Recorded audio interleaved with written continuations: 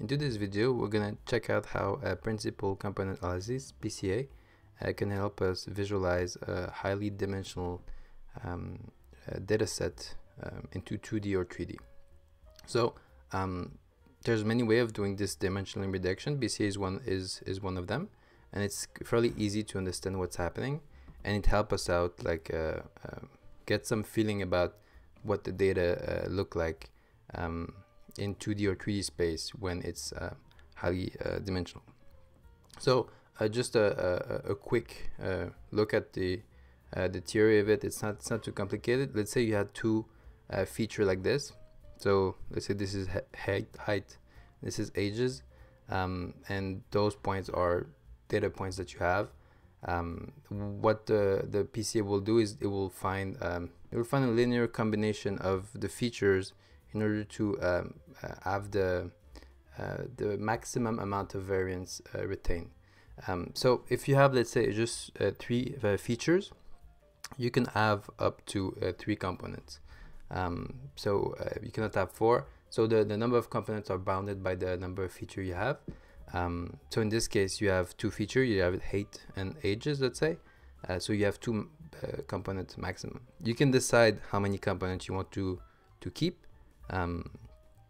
But that's PCA in a nutshell. So here the component we are gonna have one component that will be defined as this line, which is a combination of this feature and this other feature, and after that you're trying to find every other line that will keep the maximum amount of variance that are orthogonal, so at the right angle with this. So here we have 2 features. It's fairly easy. In 3-dimensional it's going to be a bit different, but it's the same principle.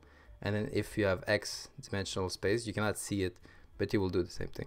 So this is useful because you're going to be able to see in 2D or 3D space something that happens in like 20 dimension, and this helps you get a bit of a sense of what's happening. So let's jump into the code base. So the code can be found on my GitHub. It's in the heart disease exploratory data analysis GitHub. So it's over here. The only important part is that we're using this data set that I found on Kaggle, so heart disease. And basically there's 14 features, so you cannot see it in 2D or 3D because there's 14 features on the data set. So we're just going to take this and then shrink it down to 2 or 3 components. So here we are. We're just going to look at the exploratory notebook first. So load the data set. It looks like this. So you have all of these variables. They're not that important. This is the target, so it's diseased or not. It's a bit the data set is not that great, but we're just going to use it as an example.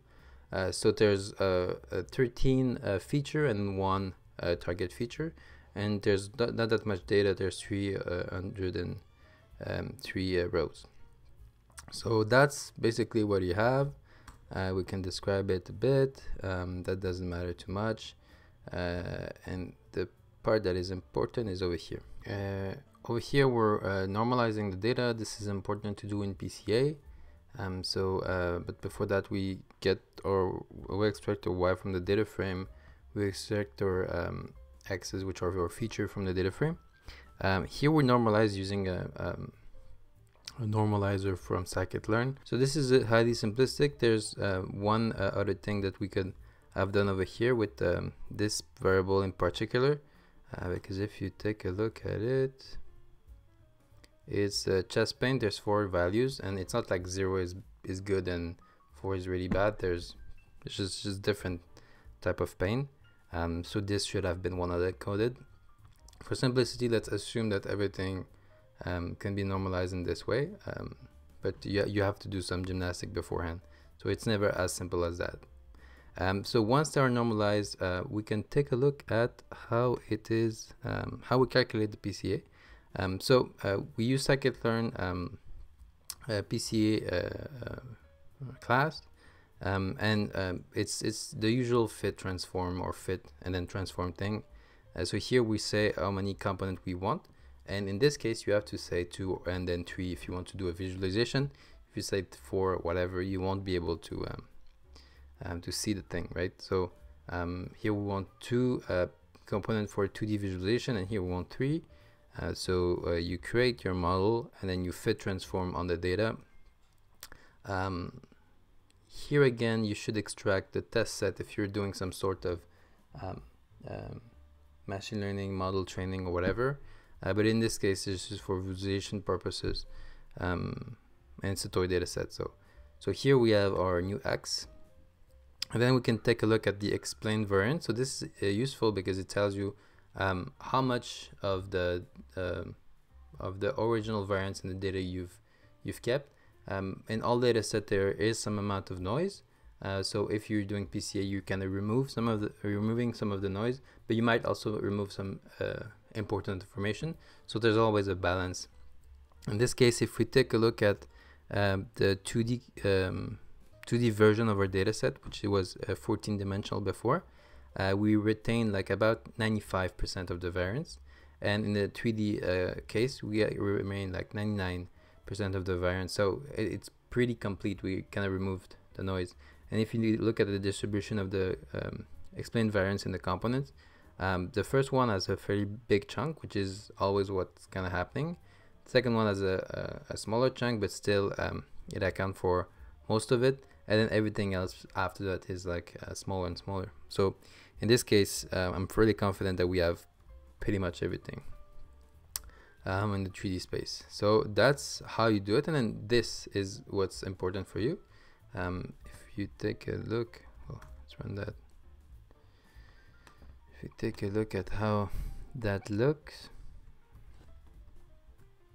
so if you look at the 3D, you just got a kind of an array over here, which is you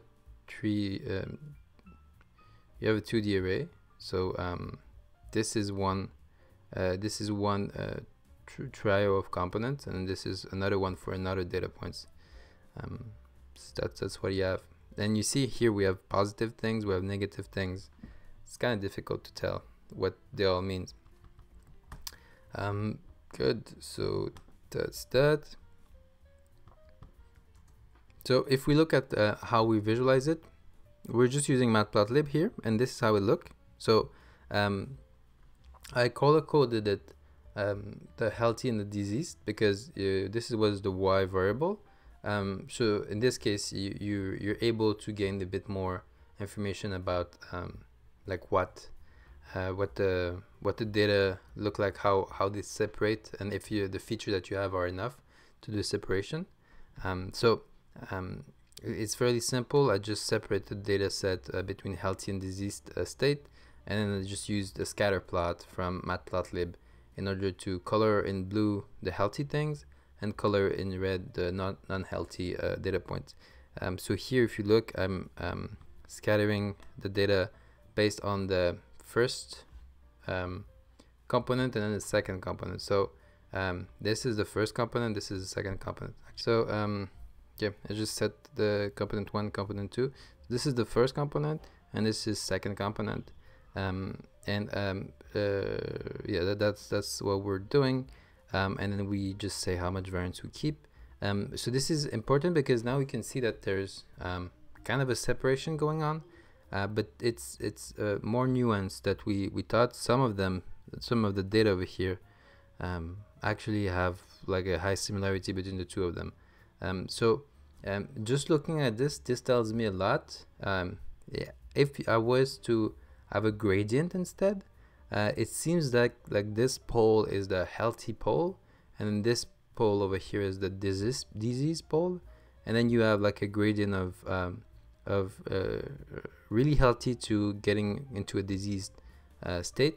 And this makes sense because if you look at how the Y label was upped in where is it? If you look at how the Y label was obtained, it's 58. It's over here. Yeah, this thing.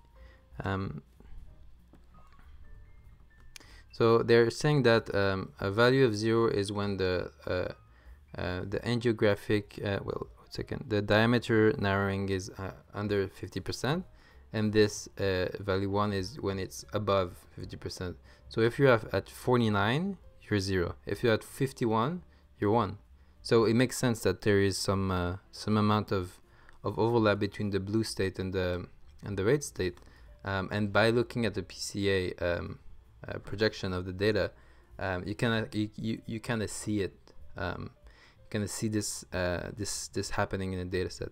So what does that mean is that if you're trying to make a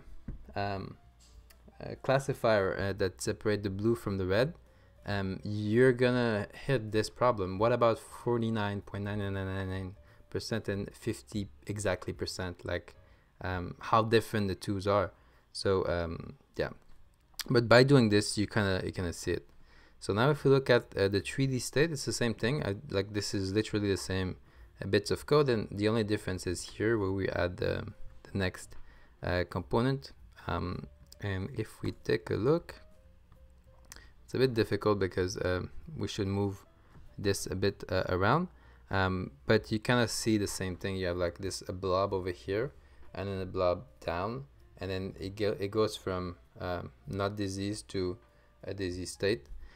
And yeah, that's it. That's pretty much all there is. And now you gather some amount of knowledge about the data just by looking at it, and it's an important thing to do, to be able to look at the data, because when you have, let's say, 14 dimension, it's not that bad, but like when you have a million, then things start to get a bit more blurry.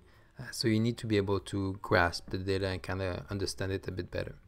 So that's it for today's video. I hope you enjoyed it. If you have any question, you can leave it in the comment section.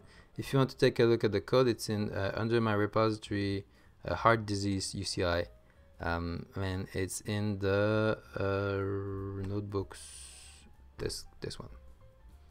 So like always, have a great week.